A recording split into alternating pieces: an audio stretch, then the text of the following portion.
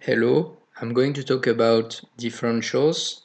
Differentials are used for integrals and studying infinitely small elements, like in hydrodynamics. So let's take the example of work. The differential element of work for force F is F scalar, the du, where du is the infinitely small displacement.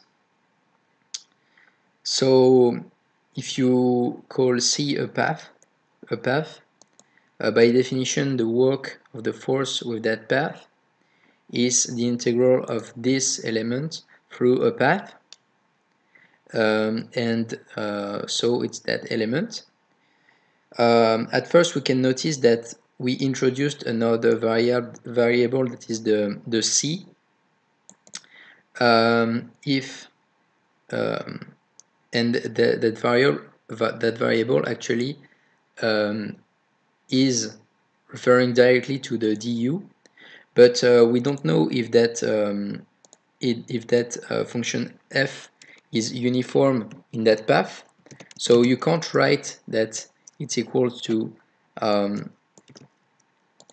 f times the length, well, scalar, the length of the path, because you don't know actually. Wait, but if you can't write this because you don't know if f is uniform on the path. For example, if your force doesn't work at some places, then you don't know if it's continuous or not. So you can't write that. Yes, so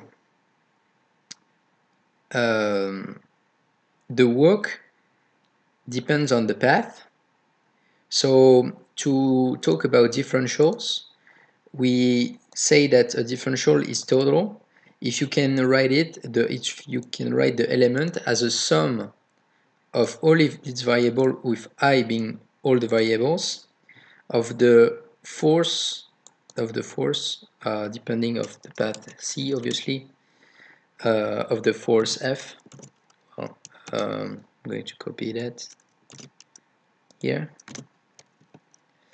Okay, so if the derivative of the force on the path C of the force F by its variable I multiplied by the differential element I is equal, when you sum them, equals to that, then it's total.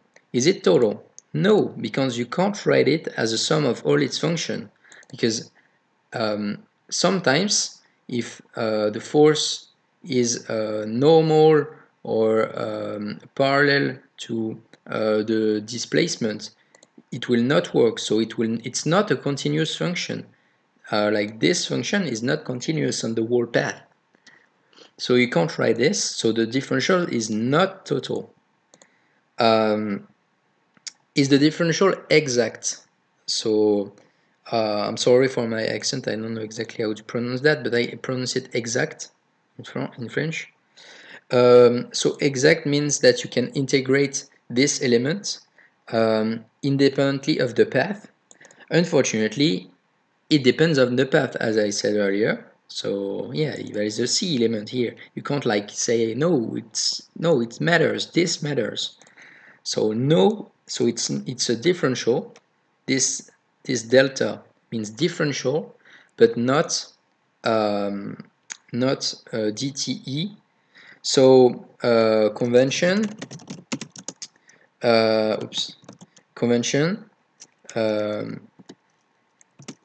if it's a DTE, well, I didn't say it, but I call DTE for differential total exact, which means that a differential is both total and exact.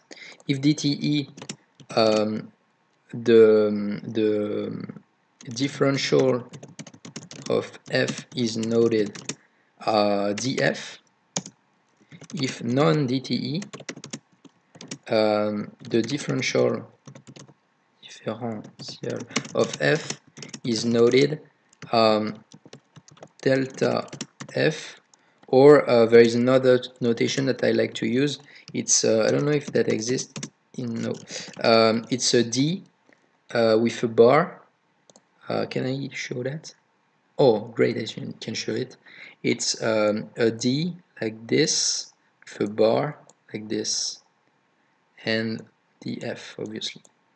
So it's a null notation. Okay, so I'm not going to do that. Okay, in most physics and chemical problems that are not studied as a quantic scale nor calculus based on work, as we've seen earlier, work depends on the path, so they are not DTE. The differential elements are differential total exact, so DTE. So this is true because of the continuity. Usually when you study physics systems, it's continuous. You are not going to have a function of mass that will increase to infinity or minus infinity or things like that. So in most things it's a DTE. The theorem of Schwarz, not Schwartz, Schwarz, guarantees that if a function of two variables is DTE, then, well, it's not if with a second f, so if and only if a function with two variables is DTE, then their cross derivates are equal. So if you derivate the function of by y by x then by y, it's the same as derivating by y then by x. So you can try at home. If you have a function of two variables, you can try derivating by one variable then the other, and mostly you're going to find that it's a DDE because Schwarz. Okay, I think that's it. This is just mainly an introduction, so it doesn't say much, just explaining what DTE is. So thanks for watching, I hope you enjoyed it, and bye.